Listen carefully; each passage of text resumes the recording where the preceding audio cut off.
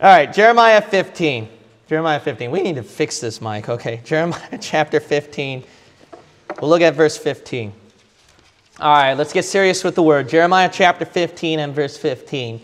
I went through a very detrimental situation and experience that the Lord was able to use as a message.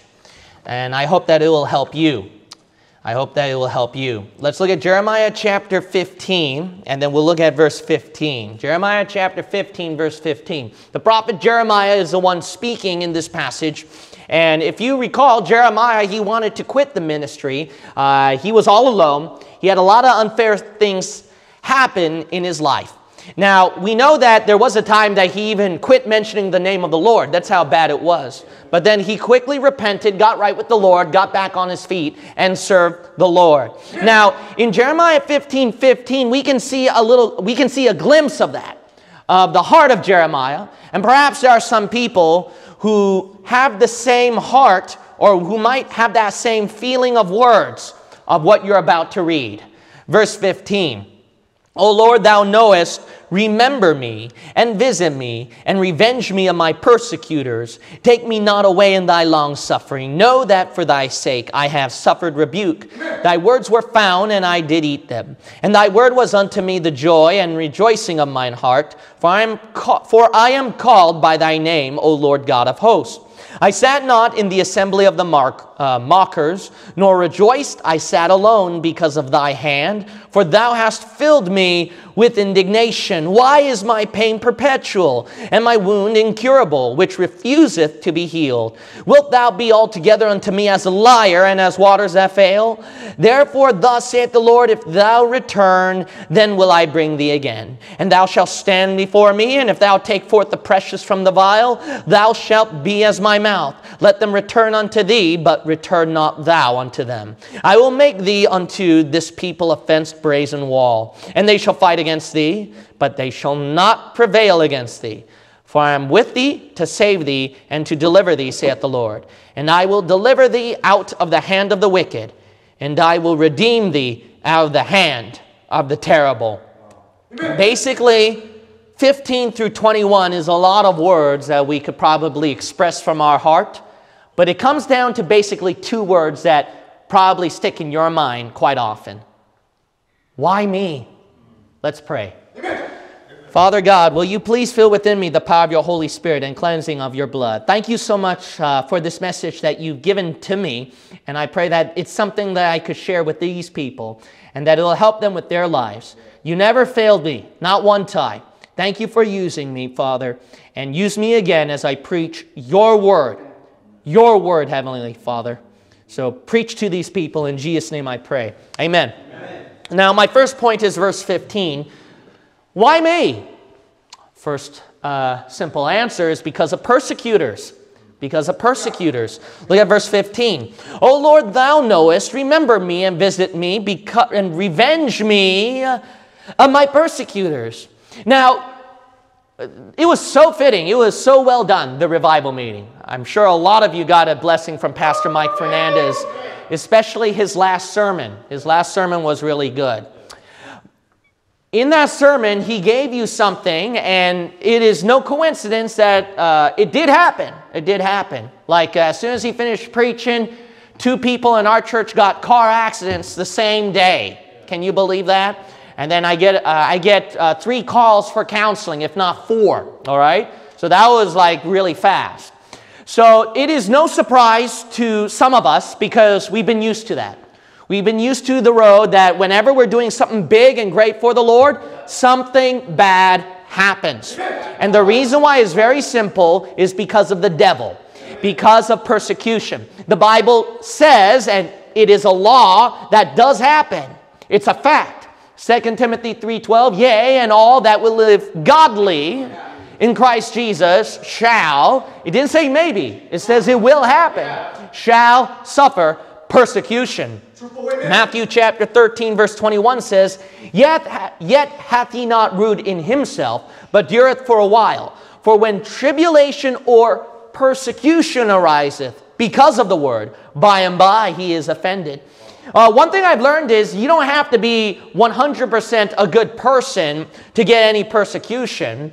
If you do anything godly, if you, for example, you just started attending a Bible-believing church and all of a sudden bad things started happening.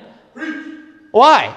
It's because you may not be that much of an important Christian, you might think, or a valuable asset in the church, but you did something godly that nevertheless contributed something that pleased the Lord or even helped out the church.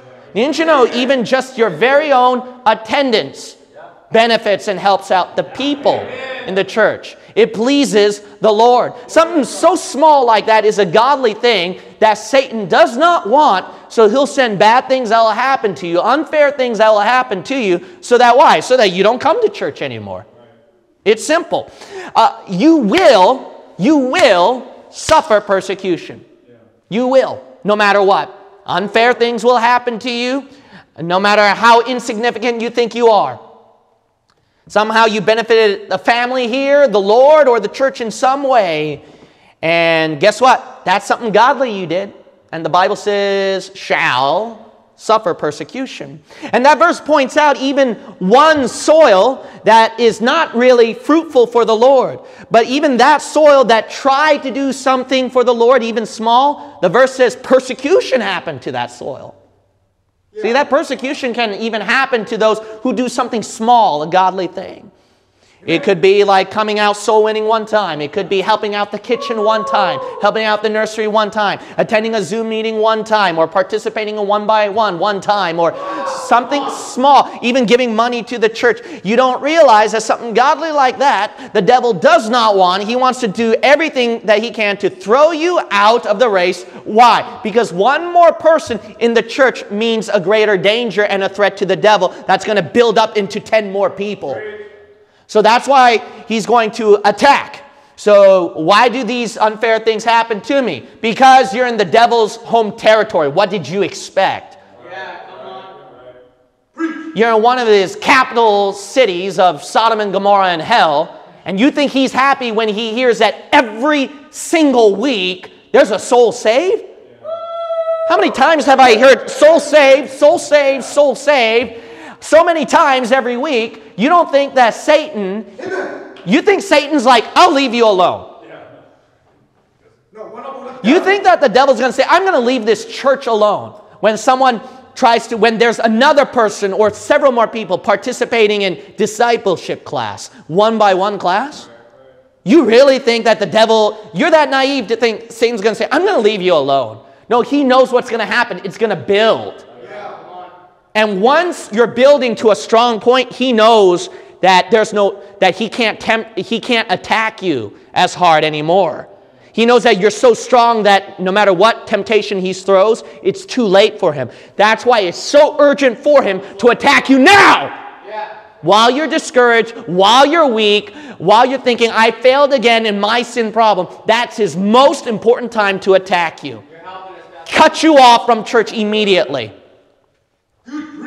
You don't realize, if you don't think you're that special, all right, that you're that much of a valuable asset to the church, know this, the devil thinks so. Even if you don't think so, the devil thinks so. Because he knows that one more person coming in will encourage probably nearly all the church people. Praise the Lord. He wants that church so discouraged, where one person leaves, another person, and then what happens? Finally, the church folds. Keep sharing the gospel. So that's why I know it's unfair, but you're the only one trying to do something godly for the Lord, while the rest of the people in this area, they're just going to hell faster than a handbasket and just going by the flow. Why would the devil bother with them? Because they're just doing what he wants them to do. So he's going to pick on you. That's why it's you. So no surprise. Don't be surprised of that. Look at verse 17 through 18. 17 through 18. Why me? Well, simple. Because you're having a pity party. That's why it's all about you. A pity party means not others. Pity party only. The only subject is you in pity party. You're the important person. You're the man of the party. Okay? You're the birthday kid in the party. All right? Which is not happy birthday, but a sad birthday. Look at verse 17. I sat not in the assembly of the mockers, nor rejoiced. See, I wasn't sinning. I sat alone because of thy hand, God. For thou hast filled me with indignation. I got mad because of you. It's all your fault, God. Why is my pain perpetual, and my wound incurable, which refuseth to be healed? Wilt thou be altogether unto me as a liar, and as waters that fail? Now, don't sound so pious. Some of you had that moment here and there with the Lord. Bitterness and anger. But, you know, Elijah gave the same complaint to the Lord, and he said in Romans chapter 11, verse 3 through 6, Lord, they have killed thy prophets and digged down thine altars, and I am left alone. Like Jeremiah, I am alone. Like you, I'm alone. And that's that same mindset. You're pitying yourself. And they seek my life. But what saith the answer of God unto him? I have reserved to myself 7,000 men who have not bowed down the image of Baal. Even so then at this, listen up, this present time, that means right now, what did the Bible says? Also there is a remnant according to the election of grace. The reason why you think that unfair situations happen to you is very simple. It's because you see the bad things happening to you, but not at other people. So then the temptation rises, obviously, that whenever I do something godly for the Lord, something bad happens, so why bother doing it? And I'm the only unfortunate soul. Why? Because you see everybody else, you know, being happy, having it better than you. They don't have this problem like you have. So that's the reason why you have that mentality of going through unfairness. But that verse says that that verse pointed out something important. Everyone around you is not, you're not going to see everybody around you going through the same problem like you do. It's not a normal thing. Let's be honest, the things that you're going through is not a normal thing, and it's very unfair because you're probably in that unique situation, that unique unfairness that's so painful. But that verse points out that it's not everybody around you. It says a remnant. So there's a remnant. There are people out there like you, but you just don't see them. That's the thing. So because you don't see them, that's why you think you're all alone and you're the unique one suffering. But if God showed you every single person who has the pain, what you're going to find out is this.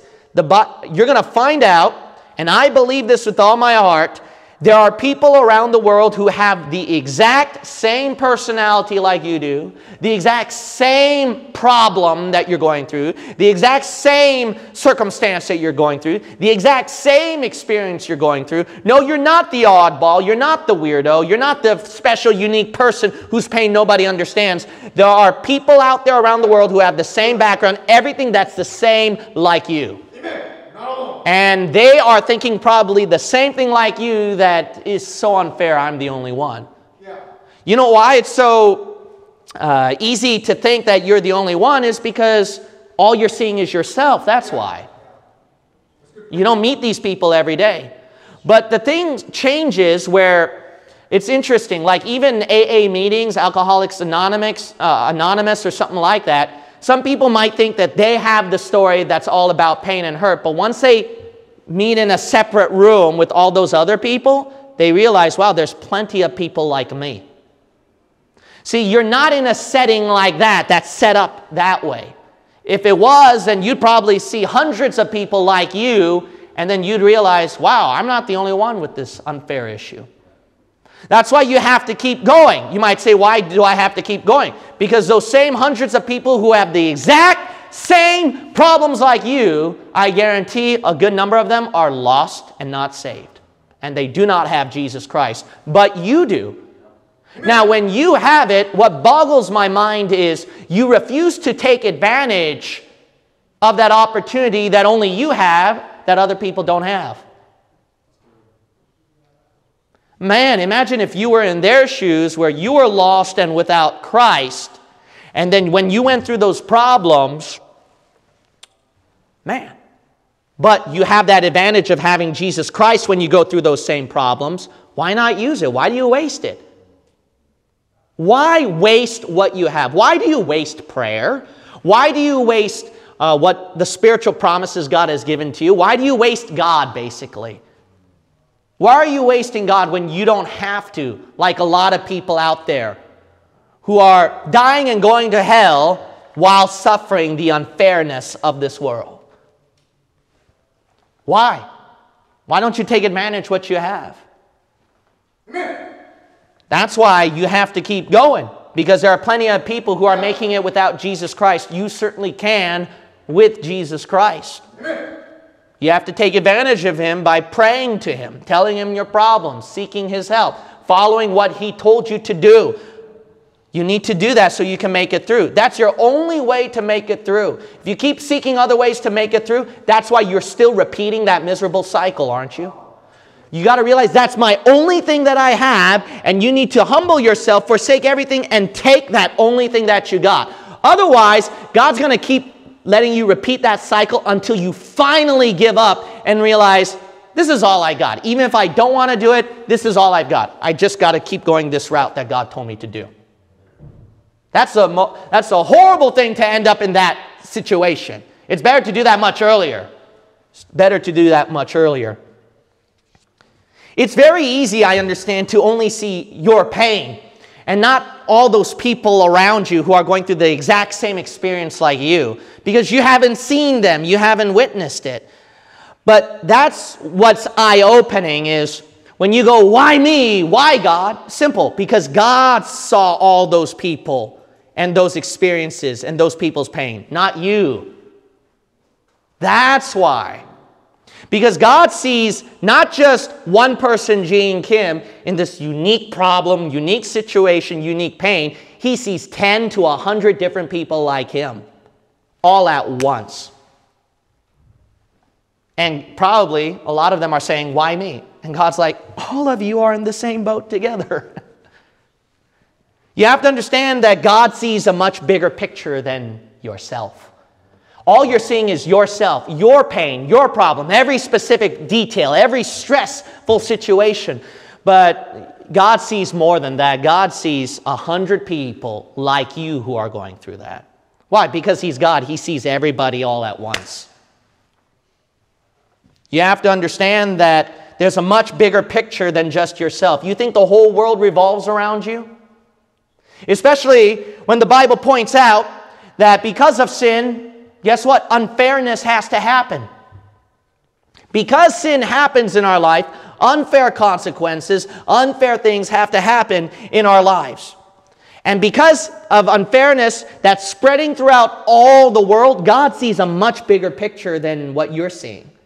You're only seeing the unfair consequence of sin in yourself. That's all you're seeing.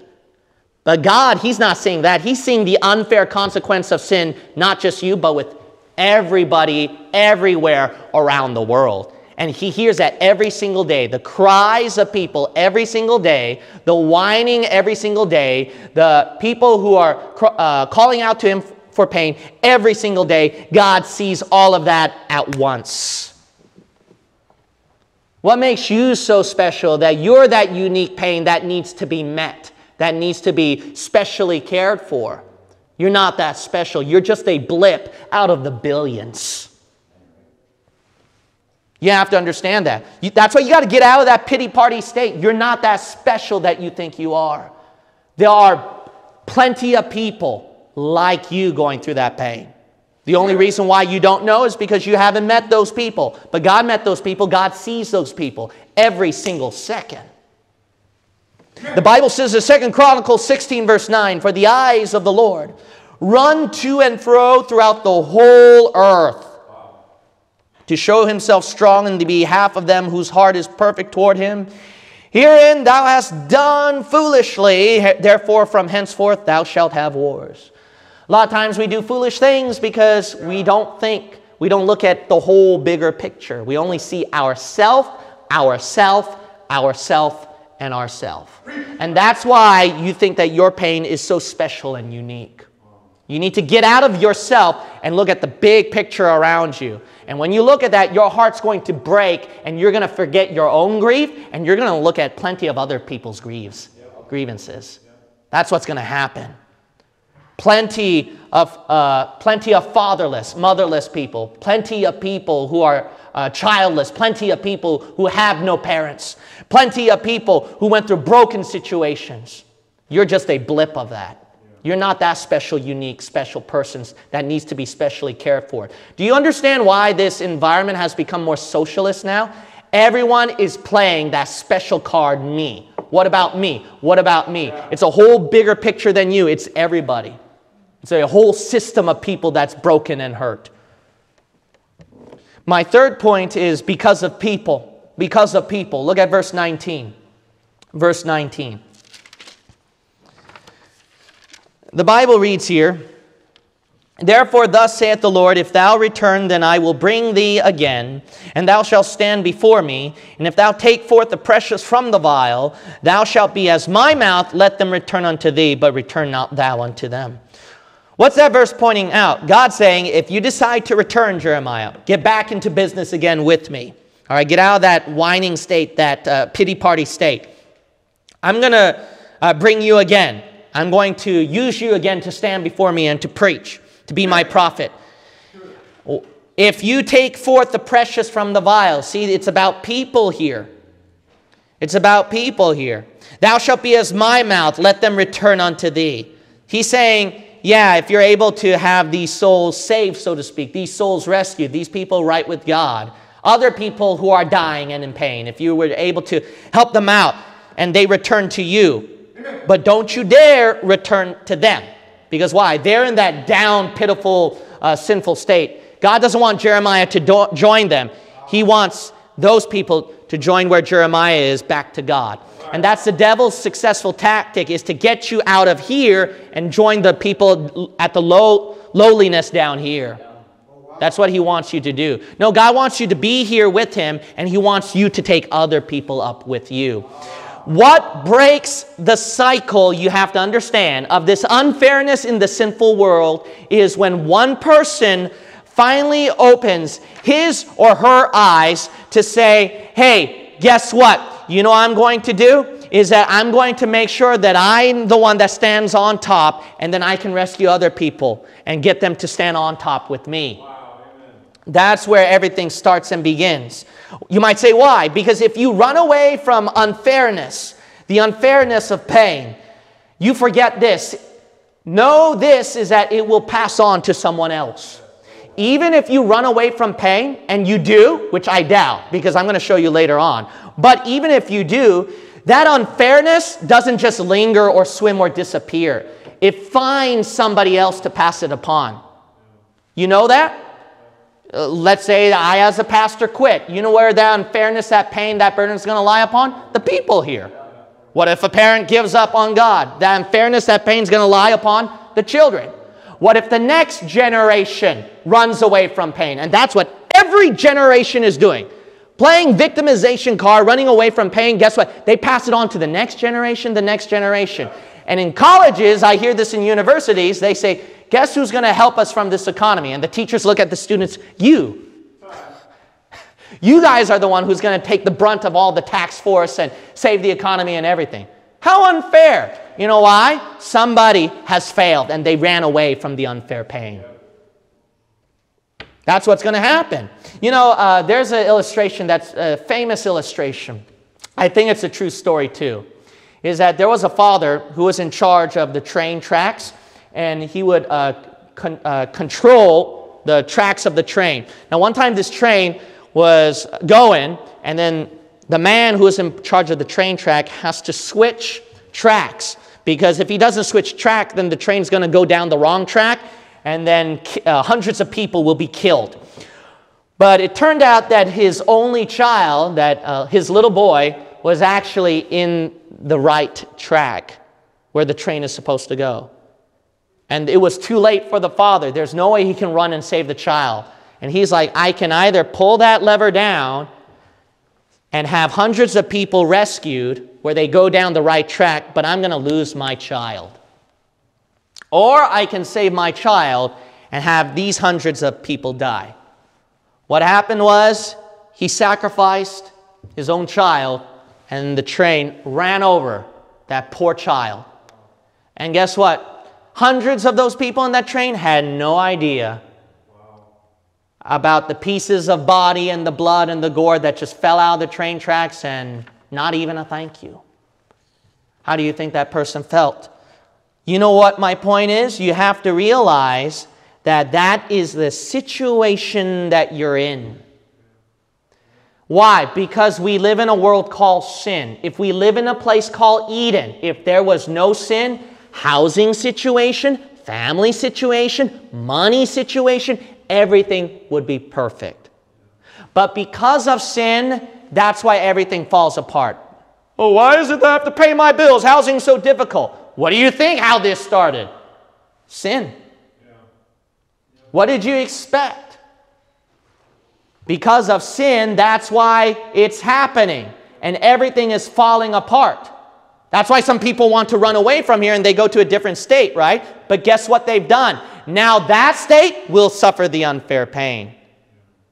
Do you see that? That thing don't just disappear. The unfair pain that results from sin is going to pass to somebody. And when people keep running away and dodging it, it's going to build up and pass on to somebody. And when those people run away, it's going to build up even more.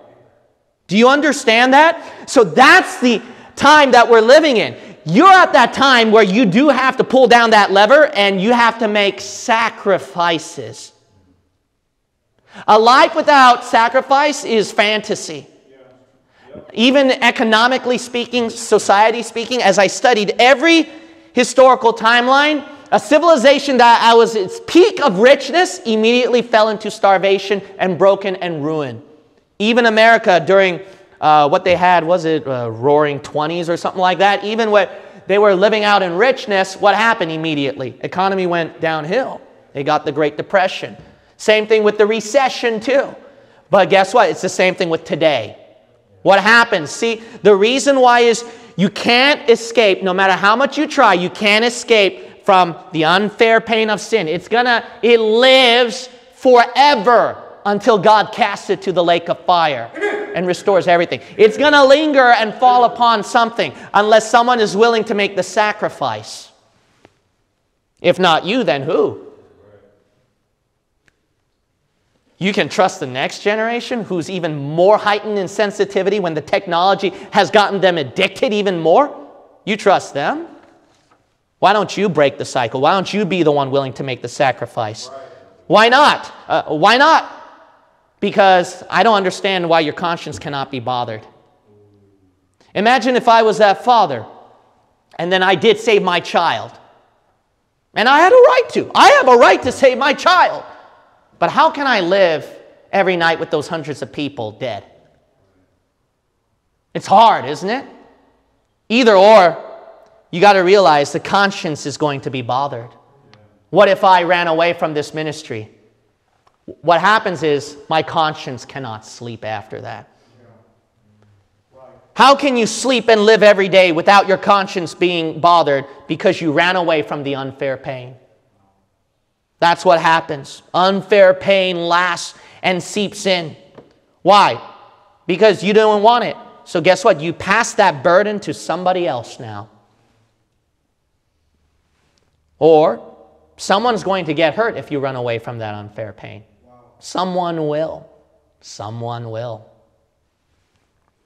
Or, this is even worse, someone could even die and go to hell if you run away from that unfair pain. If I quit this ministry 5 years ago, I wonder how many souls would have gotten saved. Wow. How many would die and burn in hell? You know what your problem is? You're not seeing a bigger picture. Do you understand that? You have to see a bigger picture here. Wow. You have to see a bigger picture here. The unfairness of pain is not all about just you or even people that are close to you. It's much larger than that. It's people around you as well as an entire system. Amen. Someone's going to get hurt. Wow. Because Romans 5:12 says, wherefore as by one man sin entered into the world, and death by sin, and so death passed upon all men, for that all have sinned. Galatians chapter 6 says, be not deceived, God is not mocked, for whatsoever a man soweth, that shall he also reap. You know what those verses demand this? Sin has to have payment. Why do you think there's eternal hellfire? There's no such thing as running away from the consequences of sin. You get away with it. No, there is a payment. That's horrible about it. Man, it's so unfair, Pastor. That's right. Good. I'm glad you agree with me. Can you agree that's how unfair sin is? Then why do you play around with it? How about that? Sin is so unfair. It doesn't care who you are. Man, woman, or child. Sin could care less. Sin, the price is starvation, people dying, people in broken homes, suicide, and worst of all, burning and gnashing their teeth in a place of torment. You think sin cares about your life? Amen, Pastor. Preach. That's horrible about sin. You have to pay the price one day with sin. You might think that you can run away from the unfair pain, but I promise you this, is that sin, the verse says, be sure your sin will find you out. It will find you. It's such a nasty verse. It will find you. It will find you one day. And the consequences do happen. What's the proof? Ask the people whose consequences did happen. The people who thought that they could get away with it for a while, and now they're reaping it. And they're still not done reaping it. Even after repenting and cleaning their life, they're still reaping the consequence. Why? Because they spent more years running away. It's best to face the music now and not run away. Because the more you run away, the more that payment for sin will grow. And when it lands on you on all fours, you try running away again, it will land on you all fours again. And not only that, remember, it's not just you, it's going to affect somebody else too. It's a horrible system. That cycle needs to be broken. That can only break when somebody is willing to sacrifice. Do you understand that? That's why sacrifice is so important. In verse 20 is so important. And I will make thee unto this people a fenced brazen wall, and they shall fight against thee, but they shall not prevail against thee. For I am with thee to save thee and to deliver thee, saith the Lord. Man, that's encouraging. God says to Jeremiah that unlike any other person, people, you're the one that I prefer to protect and to use. And that no matter how many of these unfair situations happen, I'm going to somehow use it for my glory. I'm going to protect you. I'm going to keep you. And then I'll pull you through. Amen. You have to understand that. You know why that? You have to understand this. Do you believe God that everything happens for a reason, even the bad things that you made? Yeah. God can, all things work together for good. It is God's job to make sure that everything falls into a systemized format where that cycle can finally be broken if there is that one willing to pay the price. And He's going to make sure that it fits you perfectly. Thank you, Lord Jesus. You know that? He's going to make sure that it fits you perfectly. You might say, why me? Because you're preferred. You're preferred. You have to realize you are that unique one. Perfect for that unique task. Who can break that cycle. Amen. Do you realize that? It doesn't have to be big. It can even be something so small. Something so small. Esther chapter 4 verse 13 through 14 says, Then Mordecai commanded to answer Esther, Think not with thyself that thou shalt escape in the king's house more than all the Jews. Mordecai says, don't think you're going to run away. This unfair burden, this task where all the Jews are going to get annihilated, you can't run away from that. For if thou altogether holdest thy peace at this time, then shall their enlargement and deliverance arise to the Jews from another place, but thou and thy father's house shall be destroyed. And who knoweth whether thou art come to the kingdom for such a time as this? Why me? Who knows if God appointed you to be that hero that can finally break that unfair cycle that so many people in pain are finally seeking after. You got to realize even the prosperity of America didn't come without price, without sacrifice. Everything pays a heavy price. Everything. That's a law. Even if God didn't exist, there is a law. Somebody has to sacrifice. That cycle can only break if someone is willing to pay the price. Is that you? In every People love superhero movies and stuff like that. Why is that? The hero that can rescue and save the people. And a lot of times that hero goes through that unfairness, that burden. Why? Because he or she is the only unique person that has that power, that ability, that can rescue those people. It's you. You're the only one. You're that superhero, you got to realize, that can rescue that person, rescue those people. Otherwise, let's all run away and let's see how many souls will be saved in this area. Let's all run away and let's see that there will be singing and shouting in this area. Let's all run away and let's see how much sin won't grow even farther. Let's all run away and let's see how many more souls we can rescue and introduce them to Bible-believing truth. Hey man, let's see how many.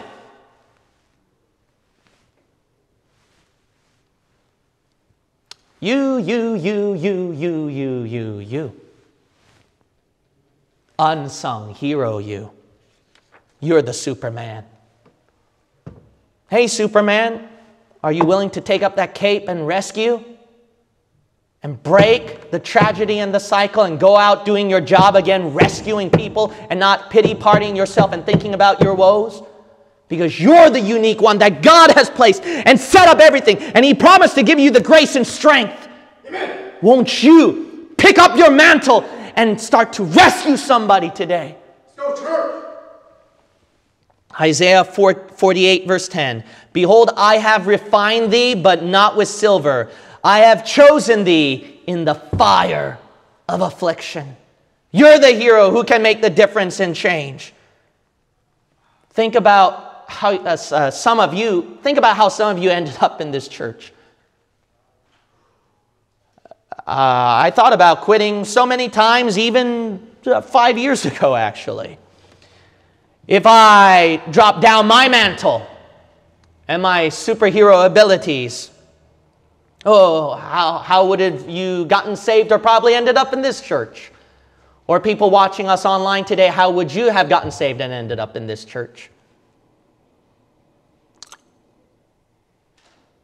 You're the hero who can make the difference and change. You might say, why? All God needed was one to sacrifice and not think about other people doing the work for Him, but just one person to make the sacrifice, come out here at the age of 21 and to make a difference in Silicon Valley and the Bay Area. Just one. It just takes one to produce this, to counsel and help other people in pain, to make sure other souls get saved. God just has one. Amen, Pastor. One. And it broke a cycle.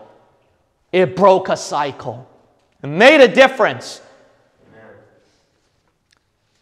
If I was that victim, like all the other victims here, drowning out and crying out for Superman, save me, who would be the Superman? It's so easy to think about unfair situations that's happening to you and you and you and you and you, but it's easy for Superman to think that too. Right. But you have to realize that with whatever God has given to you, if you have any cent in your pocket, any ability that you have, any effort that you can give, or any sweat or sacrifice you can pull, the Lord can use that amazing thing to turn it into Superman.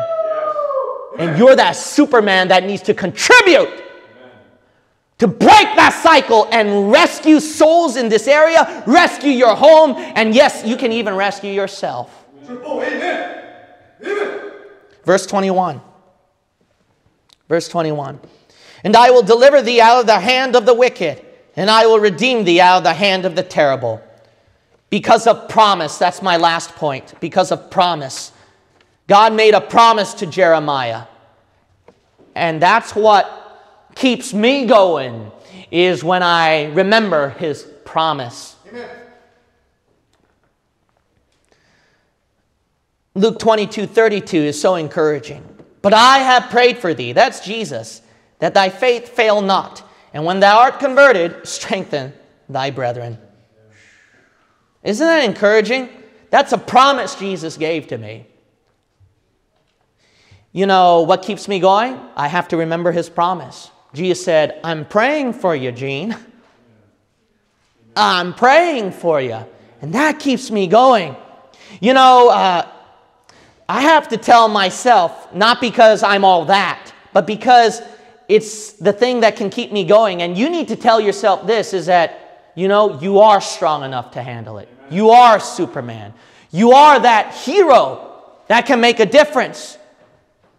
I need to tell myself that. And I'm not talking about the positive heresy about Joel Osteen, you're special and, you know, you're wonderful and you're such a hero and something like that. No, it's not because that I am that way, but more so I need to picture myself, not me, but rather God telling me that. Amen. Why? Because in His words, it's so much filled with promise that you are strong to handle it, that you will be used for my glory. That you're the one that I specially chosen for this. But do you tell yourself that? Do you let God tell you that? You don't, do you? You let Satan tell you, right?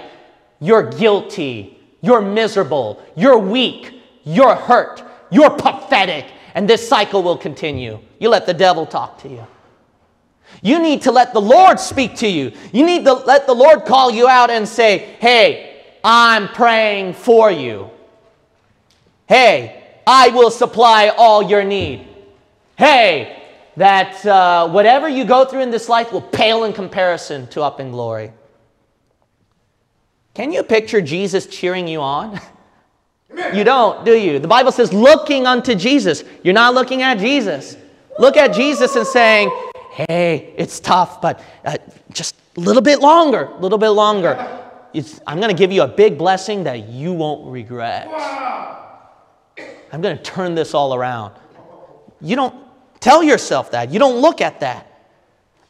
You know, I always get upset at Paul. I feel like Paul's a cheater. The reason why he was able to bear all the suffering is because he saw God face to face cheering him on.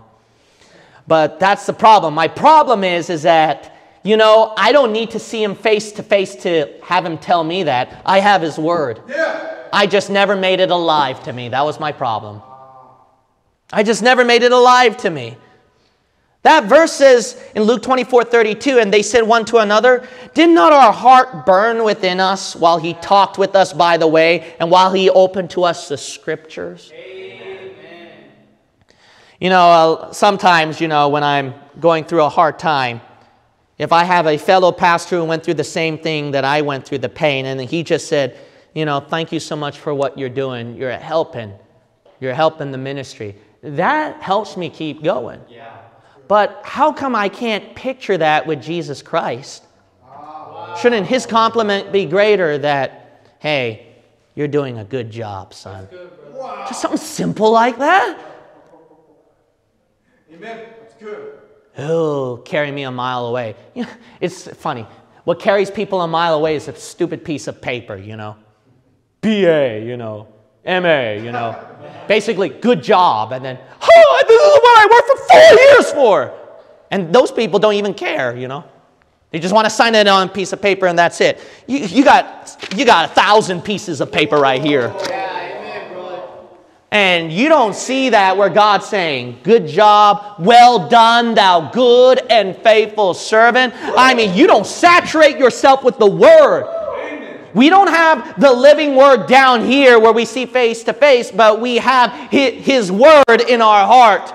And you need to make that alive to you. You need to saturate yourself in that. Melt yourself in that. Melt yourself and get so lost that the heavens declare the glory of God. And the firmament showeth His handiwork. Amen. Day unto day uttereth speech. And night unto night showeth knowledge. There's no speech nor language where their voice is not heard. And then where God says that fear not. Fear not. Fear not. Fear not. All things work together for good to them that love God, to them who are the called according to His purpose. Well done, thou good and faithful servant. Enter thou into the joy of thy Lord. I mean, if thou hast been faithful in a few things, thou shalt be ruler over many things. I did not let Jesus compliment me. I instead let the devil discourage me. I need to let the Lord compliment me. I need to remember what He promised to me. If you went through a lot of hard times, okay, but then the person say, just stick out a year with this hardship, and then I'll take care of you for life. You'll be a billionaire.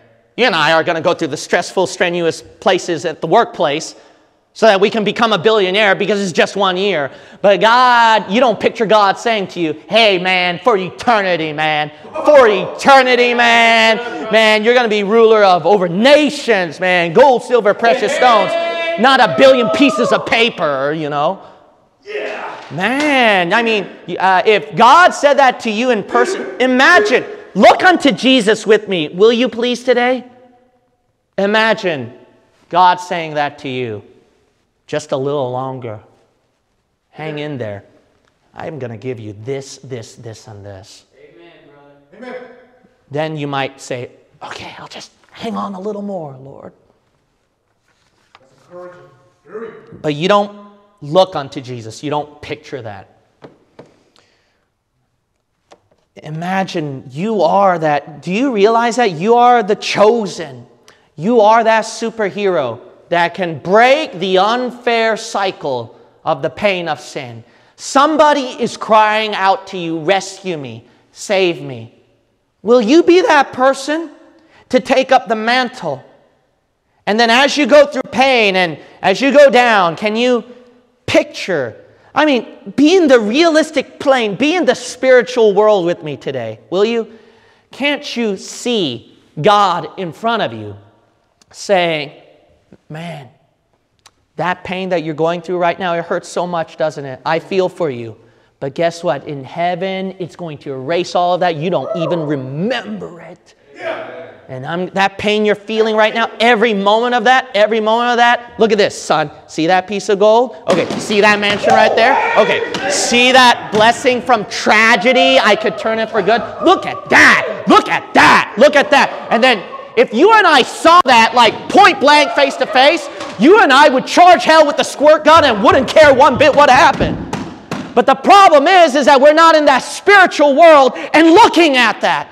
That's why the Bible says, set your affection on things above, not on this earth. And you're not looking above. And you need to look at that. You need to see Jesus smile at you. You need to see Jesus smile at you and say, let me give you a big hug. And then he warms your heart and say, that's okay. You can keep crying, child. You can keep pouring your complaints to me because I can take it. Pour it out to me. And you need to picture that. And then at the judgment seat of Christ, oh, what glory. Yeah. Can you picture that every pain that you went through in life and God showed it and that he showed it off to the people and say, see what my child did? See what he or she did? You see what he or she did? And then imagine those crowds of people in heaven shaking your hand and you have no idea. I got saved because of you. Thank you so much. You saved my life because of your testimony, because of that money you gave to the church, the attendance that you gave, that small word of encouragement that you said to me as a pastor that I didn't quit. Thank you, thank you, thank you, thank you. And then you get so many hands shaking you because you're the Superman. You're the Superman. You're the superhero because that's your time, judgment seat of Christ. It's a time you get your just reward. And then God says, well done, thou good and faithful servant. Here you go. And then God gives you something. And what are you going to do? You can't just help but fall on your knees and say, if only I knew what heaven would be like so much earlier. I would have a better motivation to serve you. I would have not let pain and trial and depression control and rule over my life. I would have stuck out a little more. I would have tried to win a few more souls to you. I would have tried to think about a few more other people who are in pain and help them out. I would have tried a little harder. What a beautiful day and time. But you need to look unto Jesus. You need to picture and see that. You don't. You don't. The devil blinded you. You heard the devil's discouragement.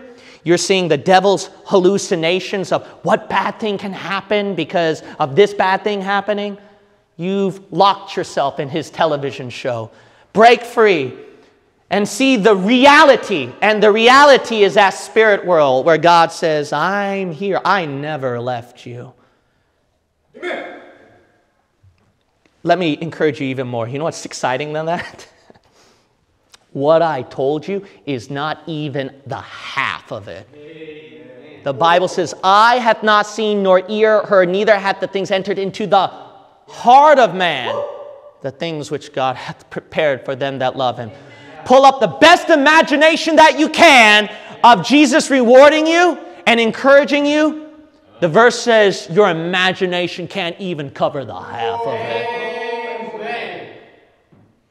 Why me, Lord? You say that down here on earth. But I guarantee you this, every one of you up in heaven, when you see that goes beyond your imagination, you can't help but just fall on your knees and say,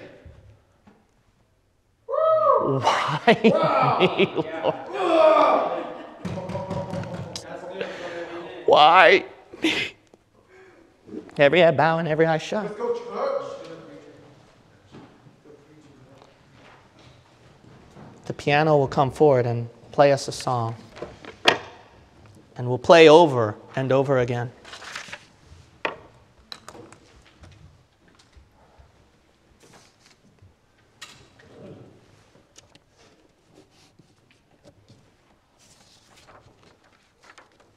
Why me? Why me? There's a song that goes, who am I that a king should bleed and die for? Who am I to say, not my will, but thine be done? What a God. What an awesome God we serve. That can take unfairness, the brutality, the horror of sin, and transform it into something beautiful, where you are the protagonist. You are the main character. You are that hero. And God says, here you go. You and I would say, I never asked for this. I never signed up for this. I never wanted this power, this gift. I see it more as a curse.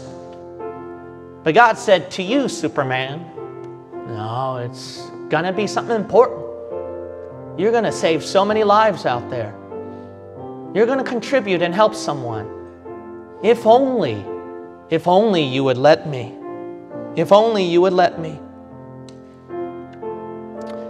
Hey, Superman, one day you'll be the one holding that mantle, crying with tears in your eyes and saying to God, why me?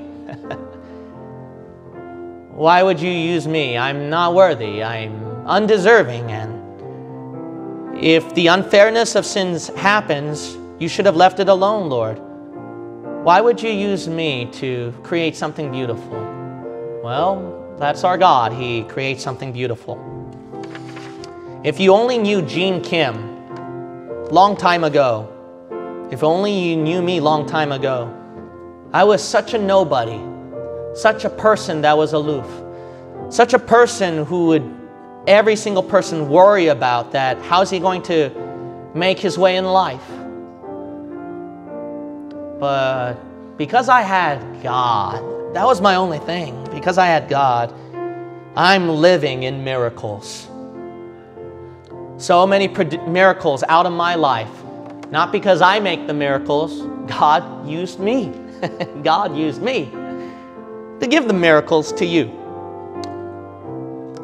Be a miracle to somebody's life today. Be a miracle to somebody's life today. Why me? Well, because of persecutors. The devil don't like Superman. The devil don't like you. He's the antagonist. He wants people to die and burn in hell. That's why it's you. Why me? Well, because all you're thinking about is yourself. You're pity partying. But there are other heroes out there like you. You're not the only Superman. Join your brothers and sisters in the trench of war. Let's overcome together. Don't think you're so special. Why me?